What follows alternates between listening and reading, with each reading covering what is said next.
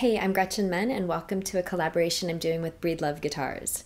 This is part one of a series on an introduction to fingerpicking.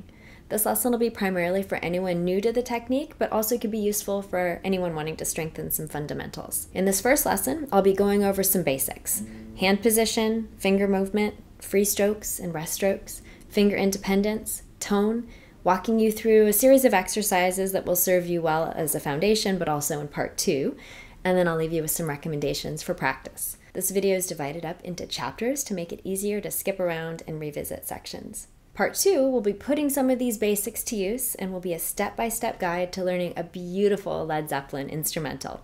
And if you can't wait to know what it is, then give a listen to Physical Graffiti to get a clue. This is a Breedlove Pursuit Concert Nylon. It has Western red cedar top and myrtlewood back and sides. This felt like the perfect guitar to introduce this series, as I started on classical guitar and my right hand technique derives largely from that discipline. So for anyone who loves the sound of nylon strings like I do, but wants kind of a versatile crossover guitar, this is a great instrument. So in addition to the nylon strings, typically classical guitars will have a wider nut, meaning more distance between the strings, which can take a little bit of getting used to, but you can do any of these exercises on any guitar. So steel string, electric, classical, really whatever you have. I want to be clear that there are countless incredible guitar players whose fingerstyle technique differ from mine, in some cases substantially. So take none of what I say as dogmatic. These are just suggestions and information on how I was taught and what works for me, but it's really about what works for you. I will say that a basic classical technique, though, is not a bad place to start. It puts a lot of focus and energy into tone production, efficiency of movement, finger independence, and injury prevention. All good things. Okay, let's talk nails versus no nails. Many people use nails, some people don't. I'm in the no nails category. It's just how I was taught, and I'm happy with the tones and dynamic range I'm able to get this way, but because I haven't spent any time playing with nails, I can't really provide a fair and balanced assessment of the virtues and drawbacks of either choice. I will say that I love never worrying about nail maintenance or nail breakage, but if you love playing with nails or you're curious to try it, then go for it. What I'm going to be showing you here does not commit you to either choice. In classical guitar, the instrument is placed on the left leg and supported by the right. Steel string or electric, it can kind of go either way. And I'll often vary my position based on, just how long I've been playing in the other one, so I'll switch it up for comfort. But in either case, your arm of your picking hand will rest on the body of the guitar, and you want your hand to fall into a natural playing position. So if you have it up too far here, you're going to be reaching for the strings. If you have it too far down here, you're going to have your wrist at an unnatural angle. Depending on the length of your arm, you're just going to have to find where that nice spot is, where your hand kind of just falls in a relaxed position right over the strings. And adjust your hand position so that your thumb and your first fingers all have their own space and aren't colliding. A really common first thing to do is that people will kind of be a little flat like this, and then your first finger, or then your fingers and your thumb will kind of collide. By stretching your thumb just a little bit towards the nut of the guitar, not so much that you're at an unnatural angle, but just enough that you can have this kind of movement and be able to play and not collide with your other fingers is what you're after. So the movement, and this is maybe one of the least intuitive things, the movement should come from this first joint here. So instead of feeling like clawing the strings, which is primarily this second joint here, the idea should be more like waving. And it should be this kind of full movement, where any movement in the these other smaller joints are more just sort of a follow-through byproduct, but the primary movement comes from here. The tendency is to want to do this plucking movement more, I think, because we feel like we have more control, but you're going to get better sound and better ergonomics having the movement come from the larger joint. So rest strokes versus free strokes. A rest stroke is when you pluck the string and then the finger comes to rest on the next adjacent string. And it can be used to give a note particular weight or accent, and you can do it with any finger. So an example of a rest stroke would be like this. That's with the thumb. So plucking the low E string and coming to rest on the A string here. For example, you could do it with any string. And same with your say first finger on the G string coming to rest on the D string. You could do the same thing with your middle finger, the same thing with your ring finger.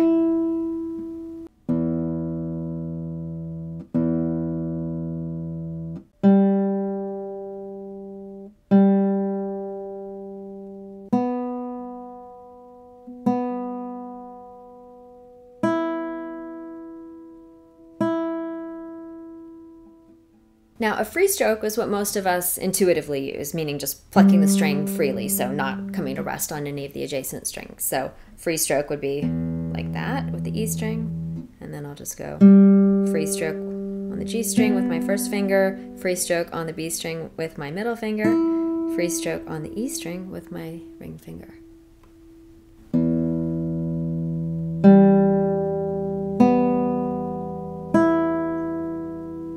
Okay, so finger independence.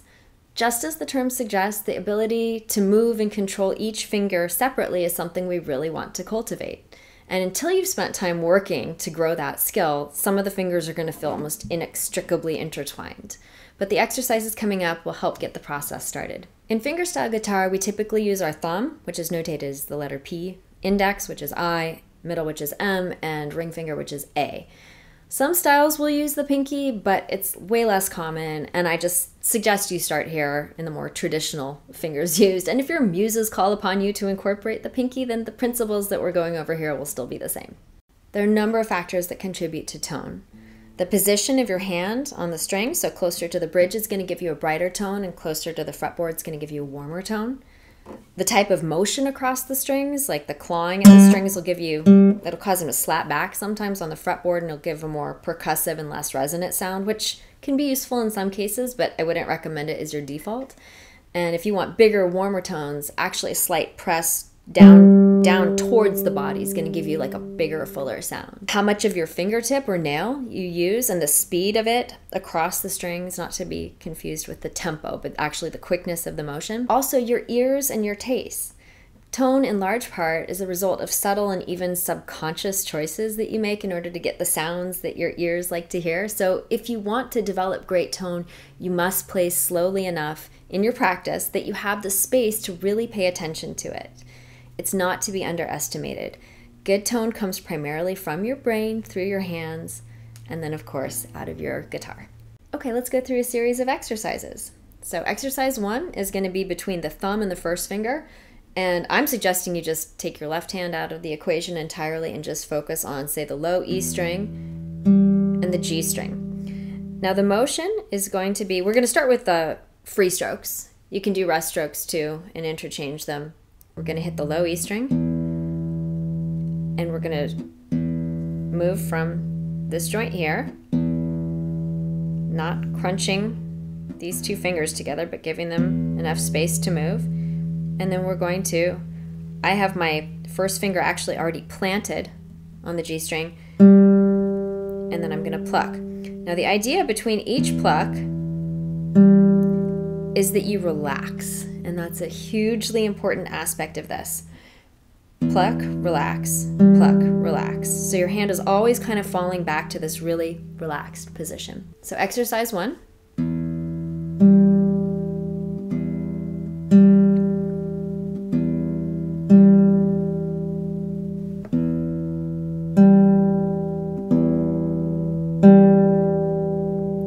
Exercise 2 is going to be the same thing between the thumb and the middle finger. So I'm just having the middle finger be on the B string, and we're going to go free strokes between low E. Remembering to relax.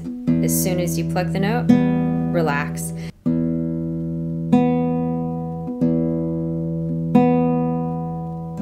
Exercise 3 will be the thumb and the ring finger on the high E string.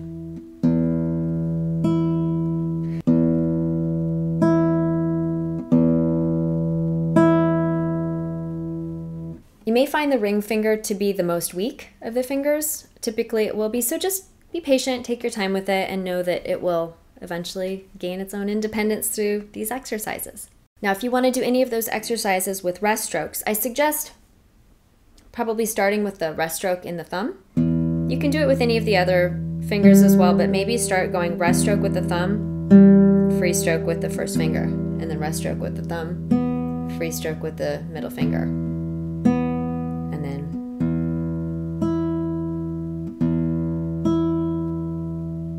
so for exercise 3, we're going to do a pattern: thumb, index, middle, ring finger. So that would be P, I, M, A. And as you do this exercise, again, just think relax, relax, relax.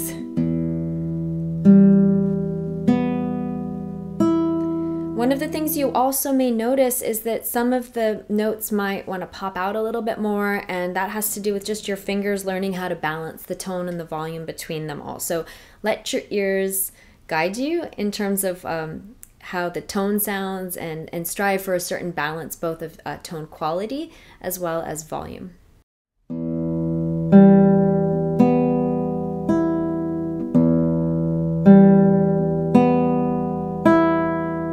The next exercise will be a partial reversal of the previous one. We'll still start with a thumb, but then we're going to go ring finger, middle finger, first finger. Again. Really relaxing between each pluck.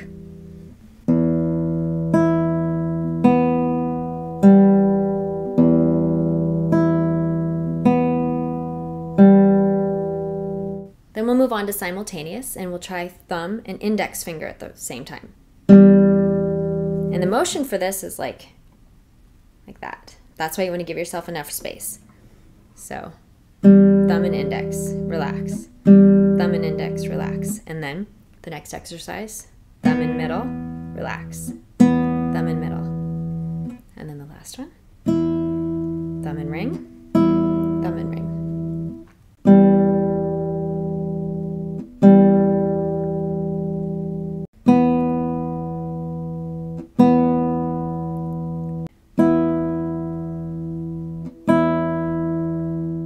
Then we'll go all four together.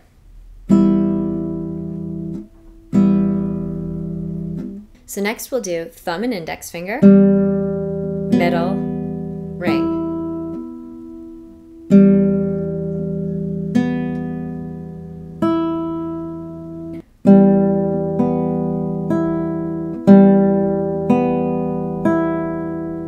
Then we'll do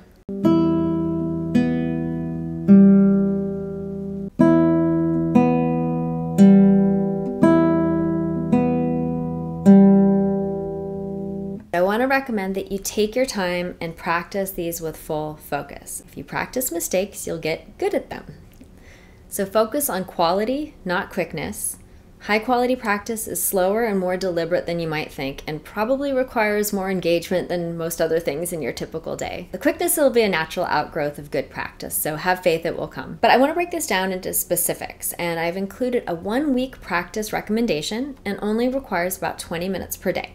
So if you can get yourself to stick to this for 2 weeks, that's even better, but I recommend at least a week of devoted attention to good habits before going on to video 2.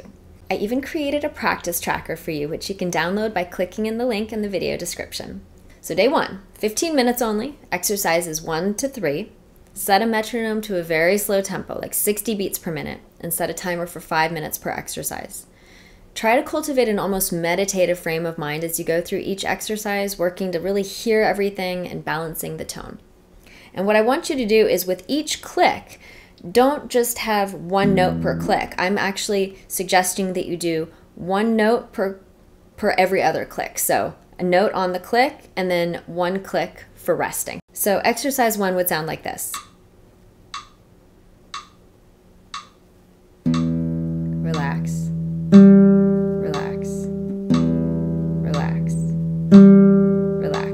Now, if you're really excited to keep working, you can repeat that for the day, but otherwise, after 15 minutes, you're done with day 1. So for day 2, 20 minutes this time, exercises 4 and 5, same thing, 5 minutes each, but this time you're going to do 2 10-minute sessions, so you'll revisit it, the same 2 exercises, after a break or later in the day. Day 3 will be 20 minutes again, going through exercises 6 through 9. Day 4, 20 minutes again, exercises 10 and 11. Do 10 minutes for both, twice for a total of 20 minutes. And take a little break between the practice sessions. Day 4, 20 minutes, exercises 10 and 11. Days 5, 6, and 7, 20 minutes. Review all of the exercises. Spend at least 2 minutes on any that are easy and maybe a full 5 minutes on those that are more challenging. Then if you're really feeling good, go for it again, and I've made some suggestions on how to continue to work in the document that I have attached for your practice log. However you work, remember to go slowly, remember to listen carefully, And remember to be very, very patient. Don't hurry through this. It's really important to have a strong technical foundation, and that's going to expedite anything that you learn in the future. Once things are feeling more fluent, move on to step 2, which is my favorite way to really solidify a new technique once I've laid the necessary groundwork, and that's to use it in a song. So that's coming up in part 2. Let all your hard work pay off. It's going to be a good payoff. Don't be afraid to revisit sections of this lesson. Deeper learning and good habits are all about meaningful repetition. I'll see you in the next video. Good luck with it.